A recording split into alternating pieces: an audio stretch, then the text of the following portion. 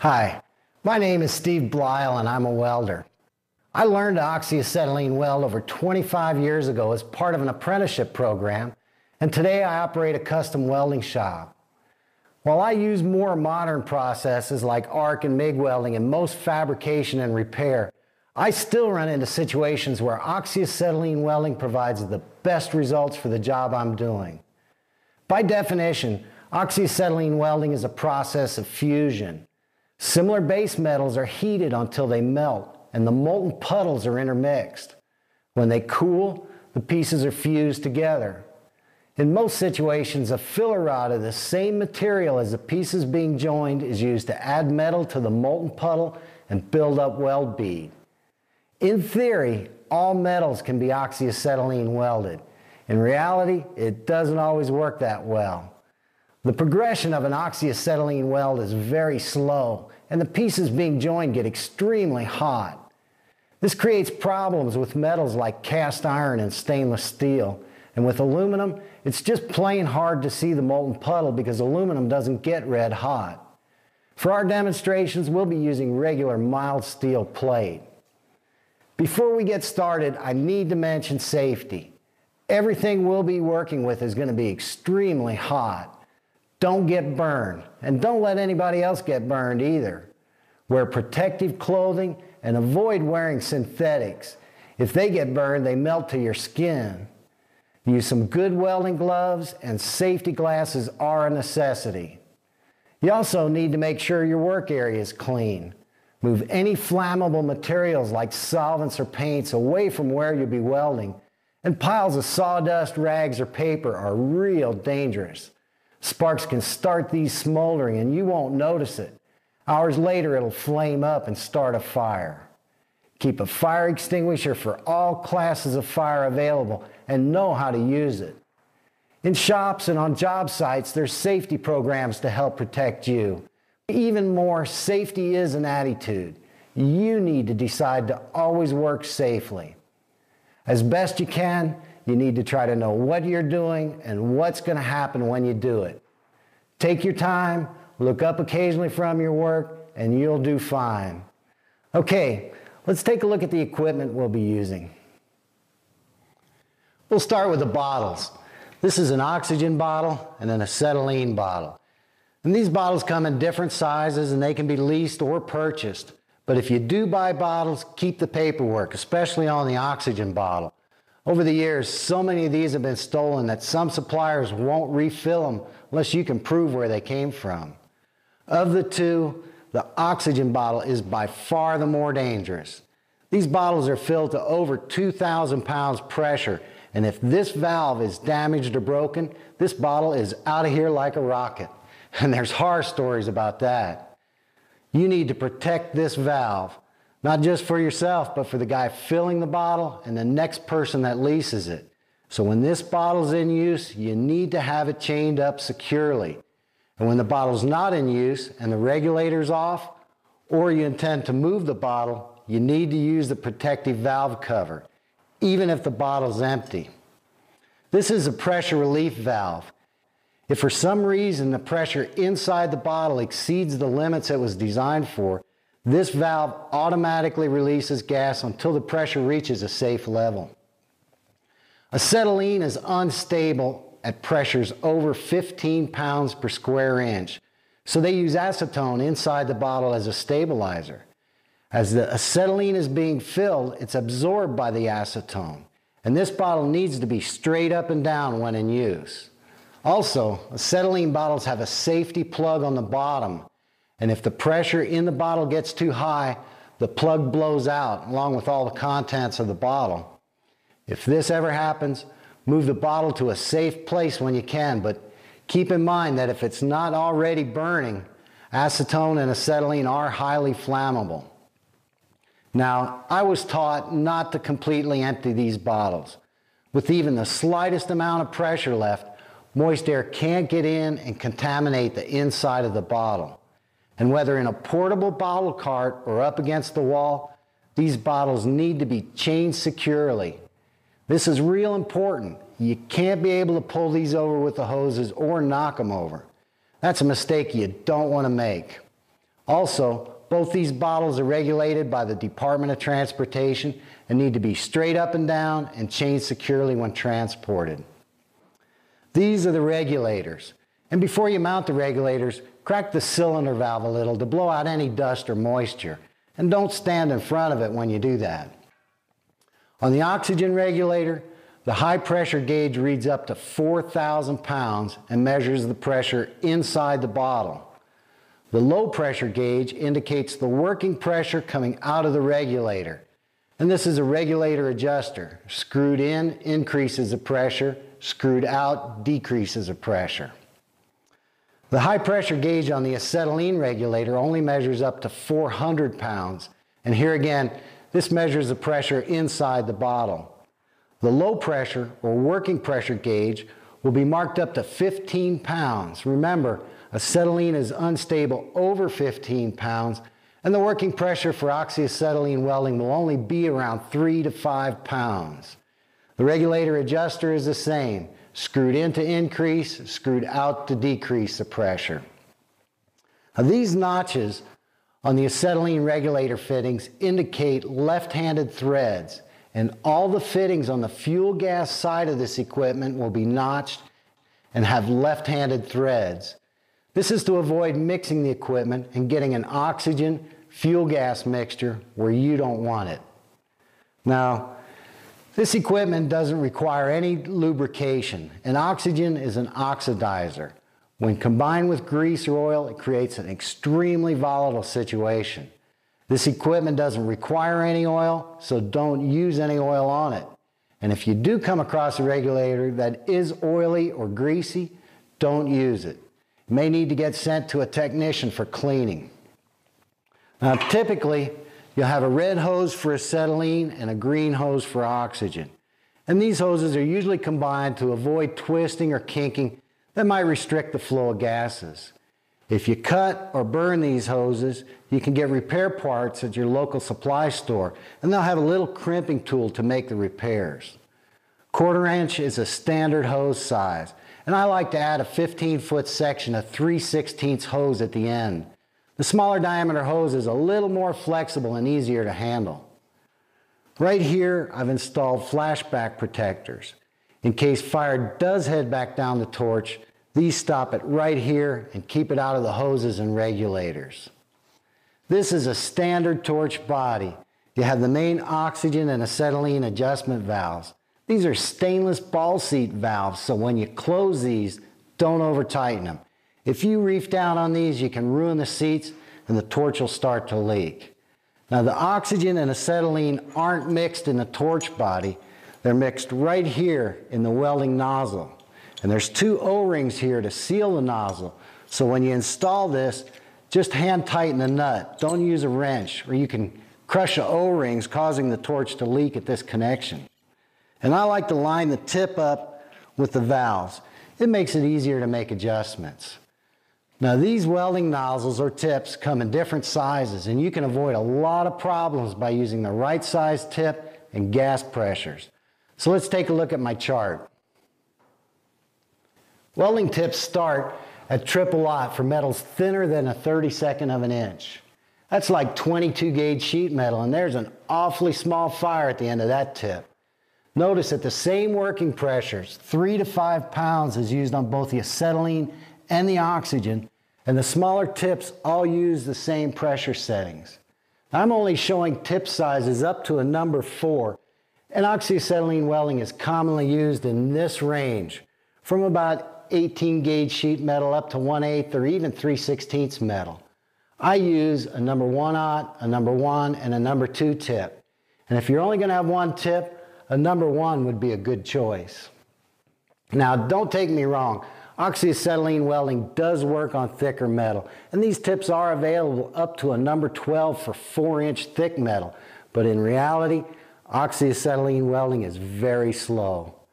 Also, keep in mind that any chart like this that shows a tip size to metal size is strictly a recommendation.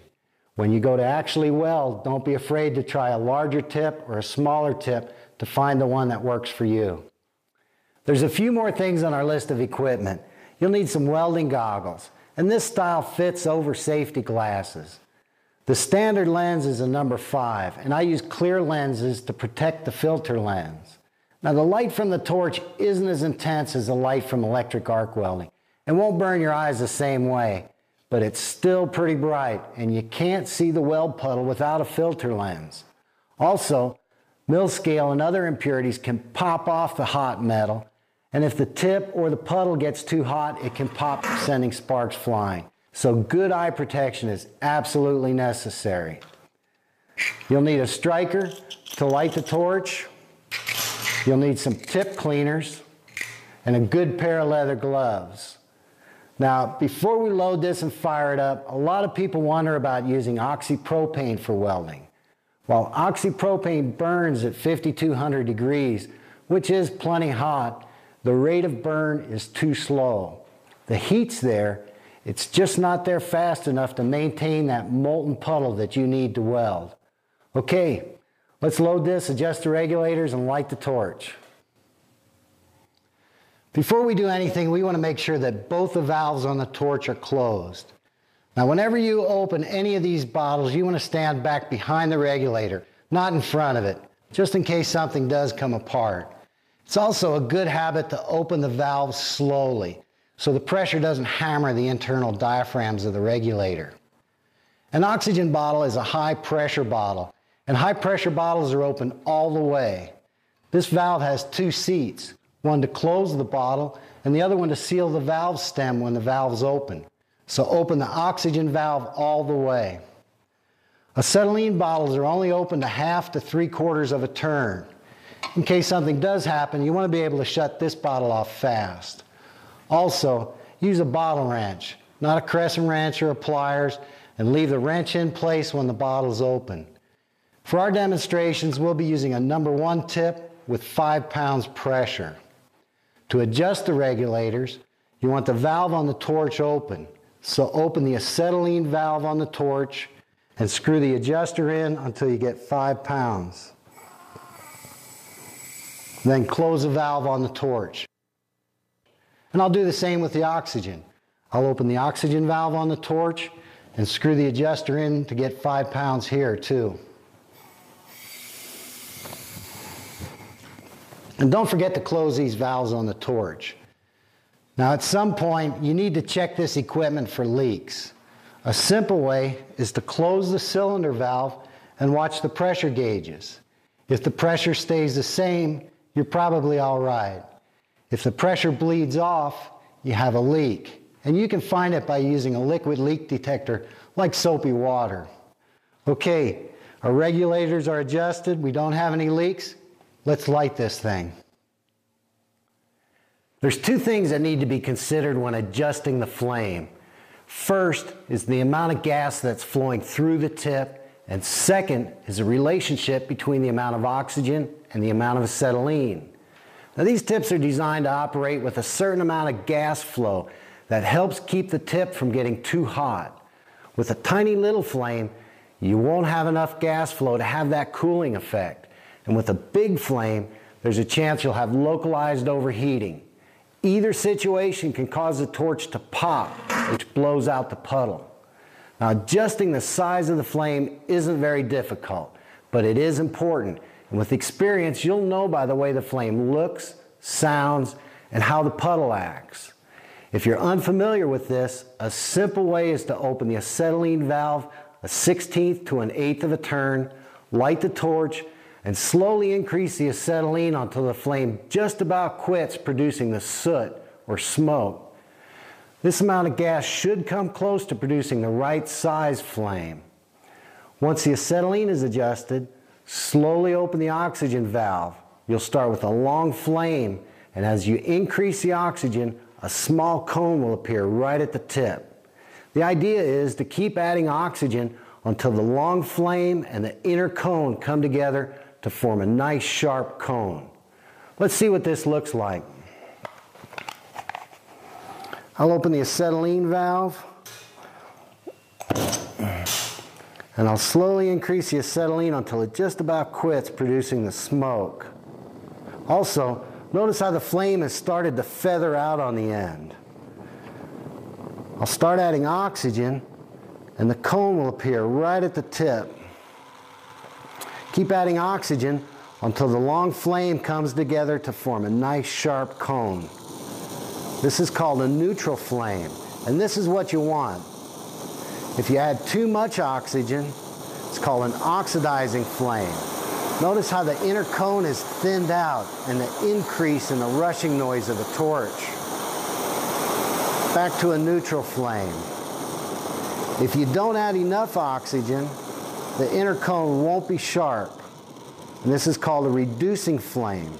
There's an excess of acetylene here. I'll add a little more oxygen, get back to a neutral flame. When I adjust the size flame on my torch, I like it right at the point where it makes a little noise. But regardless of the tip size or size flame you use, always adjust the oxygen and acetylene to get a neutral flame. Now, to shut this torch off, close the acetylene first, then the oxygen. That way the oxygen snuffs out the flame and fire doesn't go back down the torch.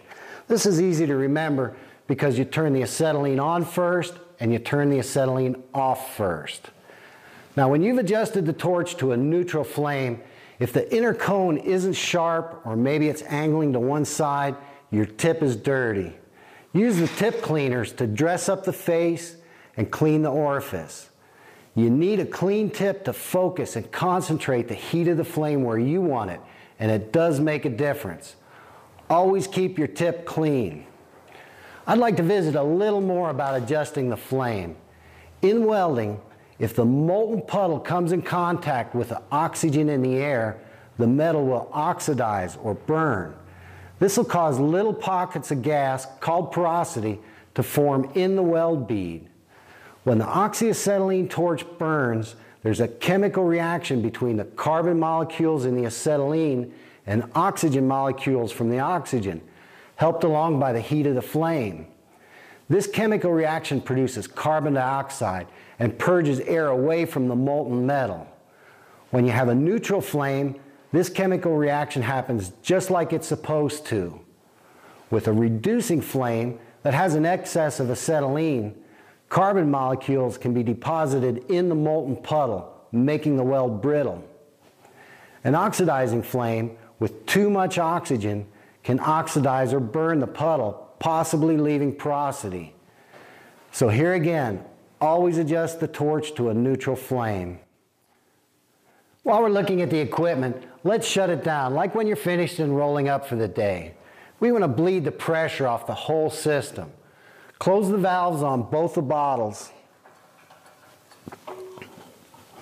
Then open the acetylene valve on the torch first to relieve the pressure. When both the high pressure and working pressure gauges read 0, back off the regulator adjuster, so the next time the bottles are open, the regulators don't get hammered. Close the acetylene valve on the torch, and we'll do the same with the oxygen. Open the valve on the torch. When the pressure bleeds off, back off the regulator adjuster, and close the valve on the torch. Now I'm going to set this up again so we can try some welding. We'll try this welding with some metal plate that's a little over 1/16 of an inch thick. I'm using a number 1 tip, and we've already set the pressures at 5 pounds oxygen and 5 pounds acetylene. The whole idea of oxyacetylene welding is to use the torch to form a molten puddle of metal. And when you're welding, this puddle is everything. It tells you if you're too hot or too cold. You can see if you're penetrating, and when you add filler metal, you can see it tying in on the sides. You want to be able to understand what's happening with the puddle, and you need to be able to control and manipulate it. I'm going to start with just forming a puddle and moving it across the metal. I won't be adding any filler metal, just moving the puddle.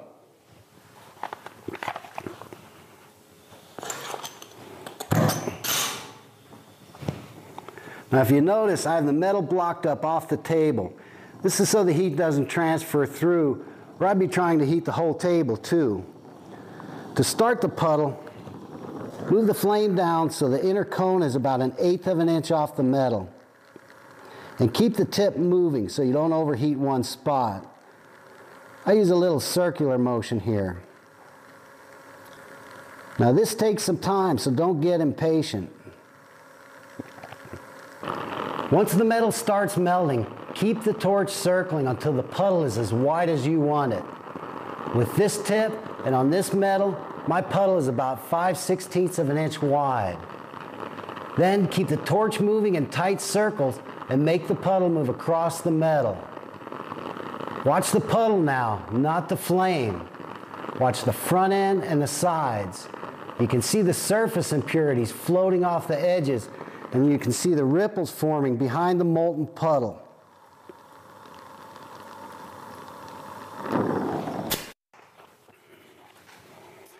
Depending on the joint and fit up, you'll sometimes be able to fuse pieces of metal together just by puddling across the joint. In most situations, you'll need to add filler metal to build up weld bead. If you noticed, I was angling the torch about 45 degrees in the direction of the weld. This angle is comfortable for me, and I can see to dip the filler rod into the puddle right under the flame. You can vary this angle a little, but if you get too high, the puddle tends to get real hot. And if the angle is too low, the heat just bounces off the metal. I'm going to fire this up again, use some 1/16 filler rod, and build up some weld bead.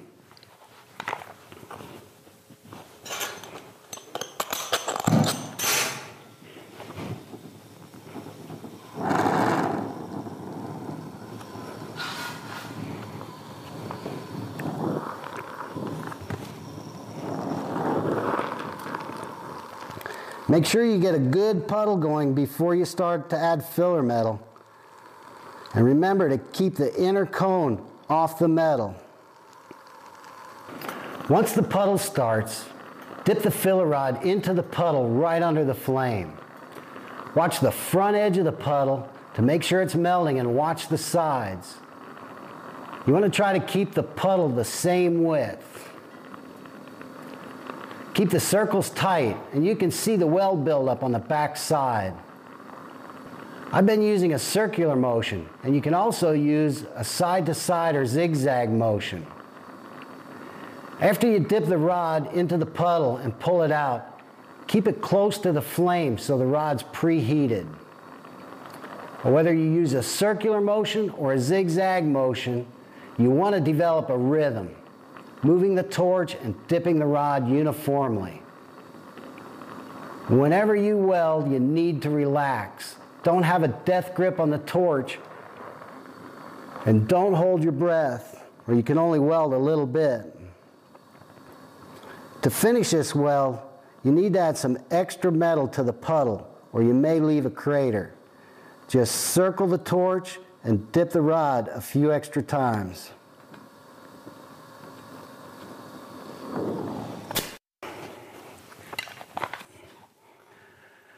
This looks pretty simple, right? So what could go wrong? Well, let's take a look at a few things that might help you out. The most common problem in oxyacetylene welding is that the torch pops, blowing out the molten puddle. If either the torch or the puddle gets overheated, it creates a situation where the gas is burning faster than the tip can deliver it, so it pops. Usually, this is because the torch tip is held too close to the puddle. You need to keep the tip up away from the metal. It can also be caused by using the wrong size tip or not having the flame adjusted properly. And don't be afraid to readjust the flame a little bigger or a little smaller. It might make a big difference. But make sure you keep a neutral flame. Make sure the gas pressures are adjusted correctly, and if you let the puddle get too hot, it'll pop. If you have a problem with the torch popping, look for a reason that it's overheating. When you start welding pieces of metal together, you need to get penetration. You don't want to just lay metal on top and hide the crack. When you start the puddle, you need to hang in there so the puddle will melt down into the metal. If you try to add filler metal too soon, you'll melt the rod with the torch and the filler metal will just lay on top. It'll get super hot and probably cause the torch to pop. You might be able to recover from this, but it's a lot easier not to start too soon. If you hang in there too long, you may just burn right through. And if this happens, let it cool down a few seconds, maybe clean it with a wire brush a little, and oxyacetylene welding works great for fixing those little holes.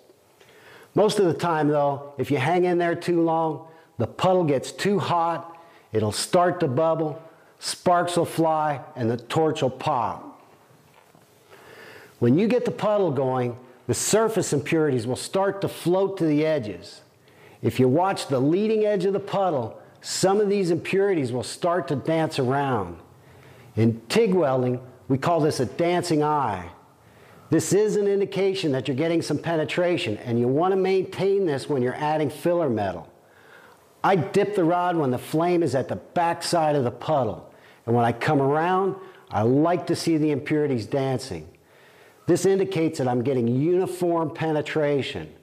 If that stuff isn't dancing around, I'll bring the torch around again before I add filler metal.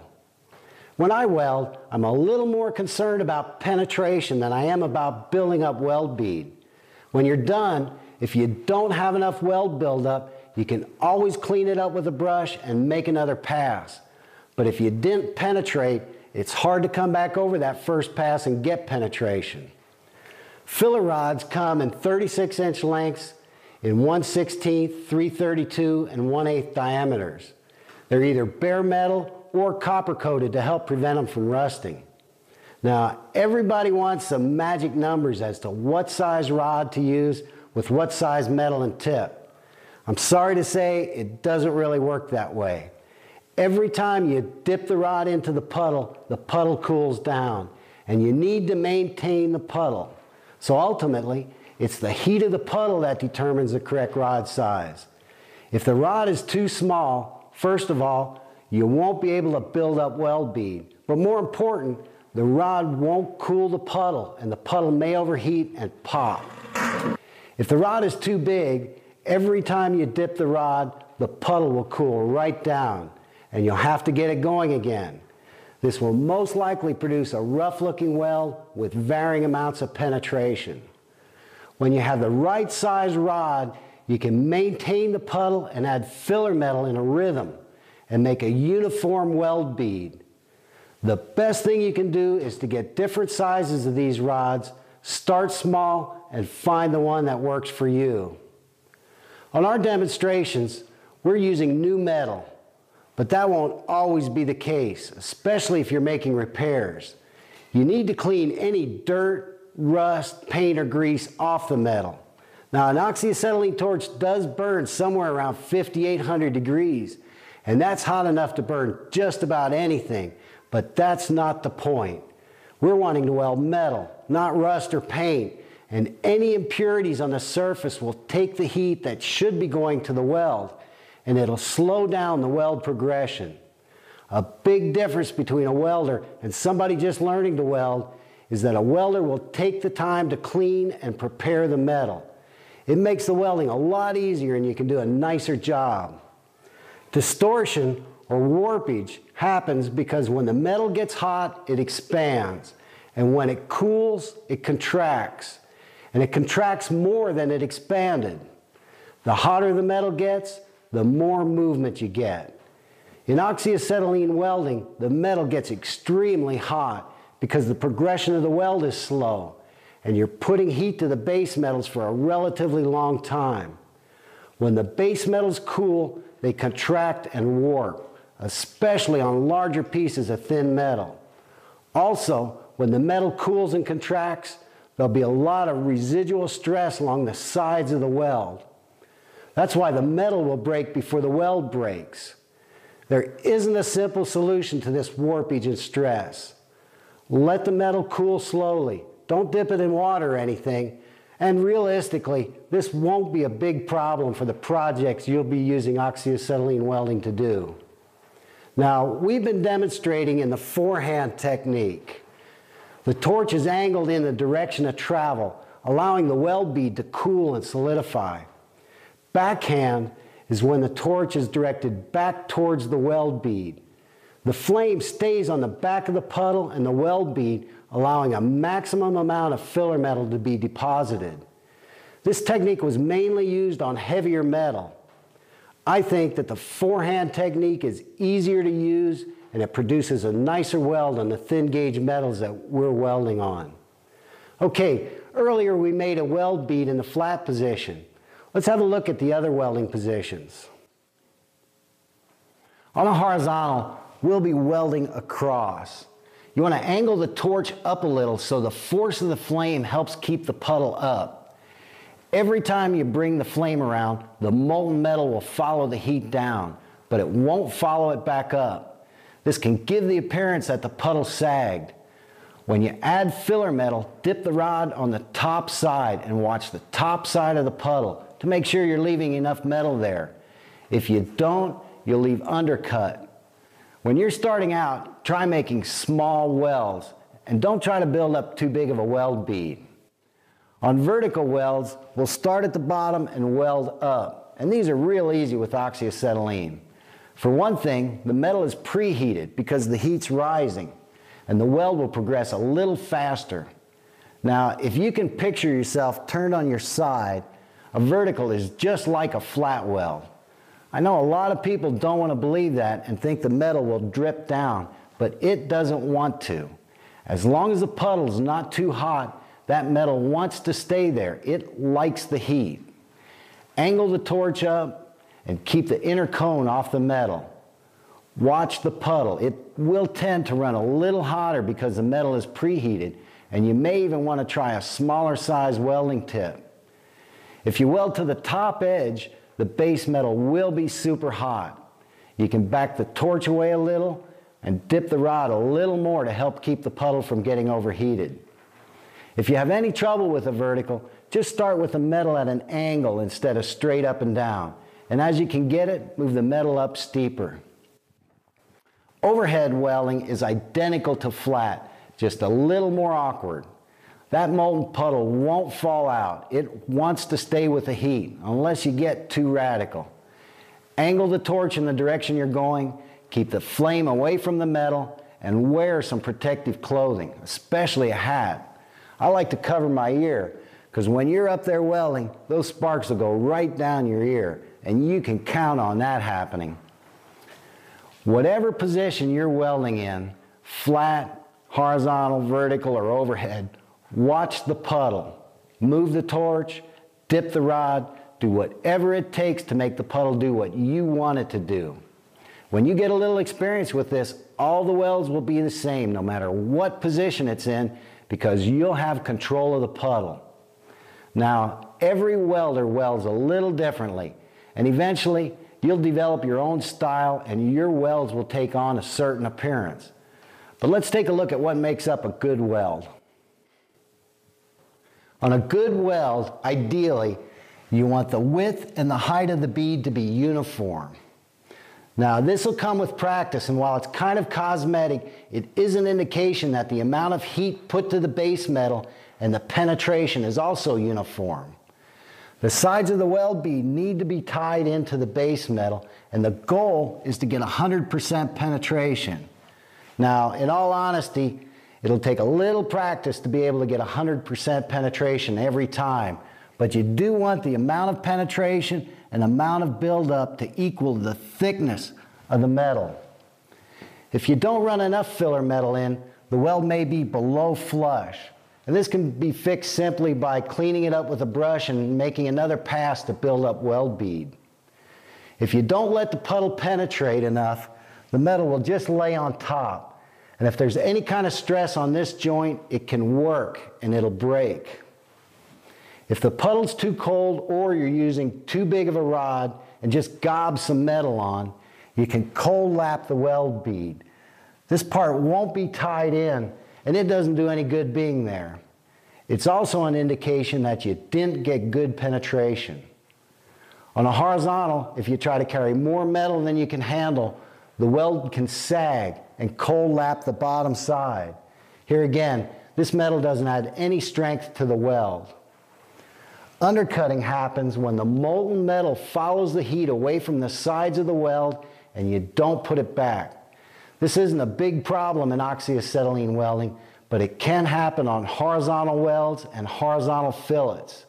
You always need to watch the sides of the weld puddle and make sure you're leaving enough metal behind. Now, we've been looking at making good weld beads. Let's see if we can use these to put some metal together. Basically, there are 4 types of weld joints: butt joints, lap joints, T-joints, and corner joints. Now, some of the most important factors in making a good weld joint are metal preparation and fit up. In most cases, it'll take longer to get the joint ready to weld than it will to actually weld it. Okay, let's start with the butt joints. When you're working on the thinner gauge metals, the edges will get extremely hot and melt away. So butt the 2 pieces tight together and tack weld both ends. A fit up like this can be fused together simply by moving the puddle along the seam. This produces a flush weld joint, and the strength will depend on how much penetration you get. If you have any concerns about the strength of the joint, add filler metal and build up weld bead. If the edges of the metal are uneven and there's intermittent gaps, you'll have to use some filler metal. If you try to fuse the metal together, bridging a gap with just the puddle, the weld will thin out right there. When you get to metal that's around 1/8 of an inch thick, you can leave a little gap. The edges of the metal will melt easily, and you want to build up weld bead over flush. For a strong joint, you want good penetration here. If you don't get 100% penetration, you can flip the piece over and run a bead on that side too. Once the metal gets up around 3/16 of an inch and thicker, it's harder to get good penetration with a puddle. You can bevel the edges so the puddle starts out deeper in the joint. This is about a 30 to 45 degree angle, and I like to leave about a 1/16 flat spot on the bottom to help carry the heat. Leave a little gap and just start filling it up.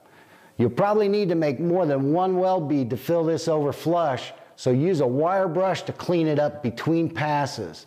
And if the piece is small, you may want to let it cool down a little in between the passes. On butt joints like this, because we're welding on the top side, the pieces will warp up. You can stop this a little by welding on both the top and the bottom, but because oxyacetylene welding gets the base metal so hot, you'll always get some warpage. On a lap joint, this is called a fillet weld. You want the weld to come up and out a distance at least equal to the thickness of the metal. Keep the pieces tight together and tack both ends. On thin gauge metal, the top piece will melt back a little because you're putting the heat right to the edge. You need to pay attention to the top of the puddle to make sure you're not leaving undercut. This is a fairly common weld joint, and it's pretty simple. An exhaust pipe on a car or truck where one piece fits inside another and you weld around is a good example of a lap joint. A fillet weld is also used on a T-joint. This is kind of a combination of a flat weld on the bottom side and a horizontal weld on the top side. Angle the torch right into the corner, and you need to pay attention to the top side of the puddle.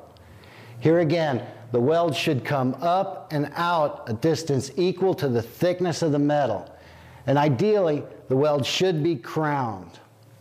If the weld is flat or even concave, you want the throat of the weld to be equal to the thickness of the metal. When you only weld on one side of a T-joint like this, these pieces will try to draw in this direction. Corner joints are my favorite, and there's 3 ways to make a corner. You can lap the edges and run a weld bead on the outside where they join. If you need more strength, you can make a fillet weld on the inside. On this one, you butt the inside edges together to more or less form a bevel. The edges of the base metal melt easily, and you'll have good penetration. If you can turn the pieces so the weld is straight up, you'll get a nice rounded corner. This type of corner seems to produce the least amount of warpage and distortion. On thinner gauge metals, you can lap one piece past the other a little bit, and this lap acts like the filler metal. You can just move the puddle up the seam, melting the lap metal and tying it into the other piece. The weld buildup depends on how much you lap the metal, and you can try a lap equal to the thickness of the base metal. This type of joint will produce an extremely smooth and uniform weld bead. Of all the different types of oxyacetylene welds you can make, this is probably the easiest. When you're welding on any of these joints, the metal is going to try to move because it's getting hot and expanding. So when you're fitting up the metal, tack both ends of the joint. And if you're working on long pieces, tack it several times along the seam. Try to avoid big gaps. They take forever to weld up and the metal will get really hot. When you leave a gap, try leaving about a 1/16 of an inch and keep the gap uniform. Take the time to get a good fit. It'll make the welding a lot easier. I hope I've been able to show you a few things to help you get started oxyacetylene welding.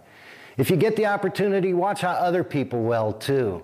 I'm sure you'll see some different ways and hear some different ideas on how to do this, because while we're all looking at the same thing, we all don't necessarily see the same thing.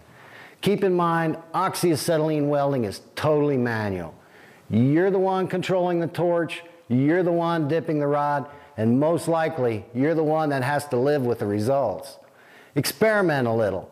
Try a bigger or smaller flame, and try different size rods until you develop a style and rhythm that works for you.